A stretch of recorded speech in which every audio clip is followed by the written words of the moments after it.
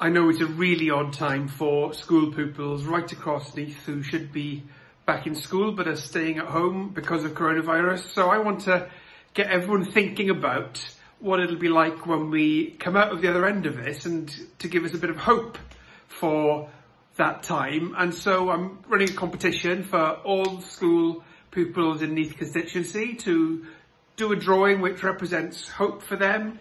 What makes them feel hopeful? What makes you feel hopeful for the future? Is it a picture of a family member, a friend, a pet, somewhere in Neath, something that makes you feel really hopeful, really optimistic about the future?